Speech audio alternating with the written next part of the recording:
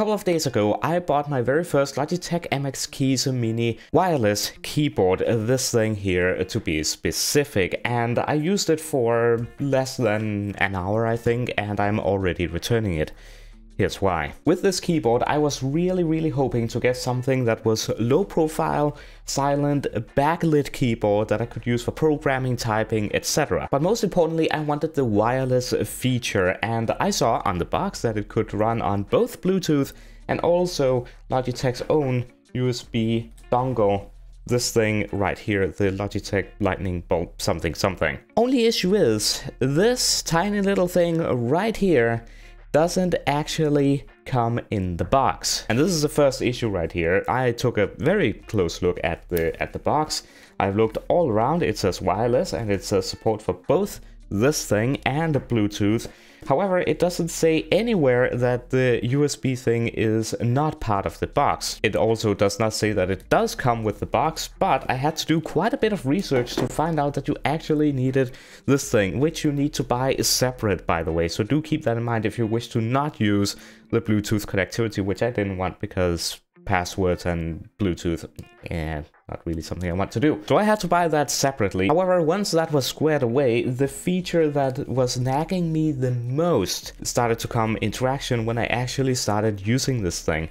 You see, it has the functionality of having the backlight automatically turning off and on, which, you know, sounds like a very good feature to have because it saves battery, etc. However, it turns off after inactivity. It turns the keyboard backlight off after 5 seconds of inactivity, which doesn't sound that bad, you know, once you're sitting there and typing away at the thing, it stays on. However, I was coding the other day when I was trying to use this thing. I was coding and it would turn off again at the 5 seconds, but it was so distracting. The light constantly, as soon as you took a little bit of a break to look on your monitor, seeing something, stopping using the keyboard, it turned the light off. And then as soon as you go close to the keyboard again, it turns back on.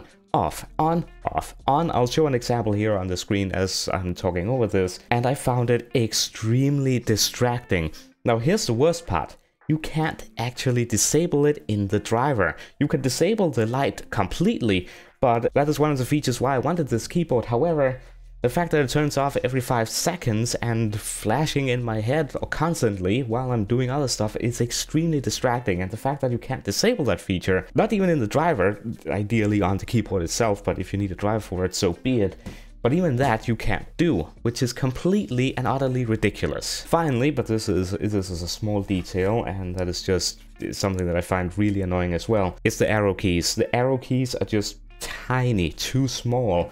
And one might say, yeah, but it's supposed to be compact. Well, if you take a look at the Logitech MX Mechanical Mini, oh, look at that. They managed to fit the arrow keys in just perfectly, and they even got dedicated home and page up and page down, which, by the way, I use quite a lot, and they have remapped it to the arrow keys, but come on.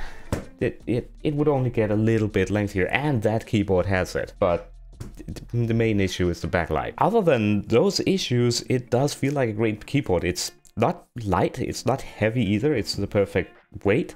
It feels great to type on, it is fairly silent, it has backlight again. Just main issues.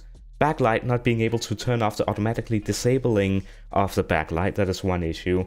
2, not including the USB dongle or making it extremely clear on the box that you need to buy this thing separate. Just that would be ideal. 3, including so that you can actually add a wire and run it not wireless, but wired to your PC.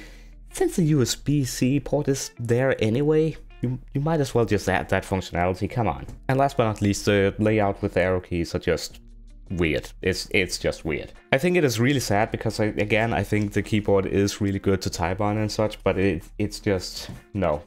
It's absolutely horrible for those specific reasons. So if you want my personal opinion and a use case of about less than an hour, definitely do not buy this keyboard. But there you have it. I hope that was helpful and informative and will help you decide whether or not to buy this keyboard or not. Or if you have bought it recently, maybe consider getting your money back, which is exactly what I'm going to do with this specific keyboard. But that's it. If this was informative, helped you in any way, be sure to leave it a like, greatly appreciated, and have a good one.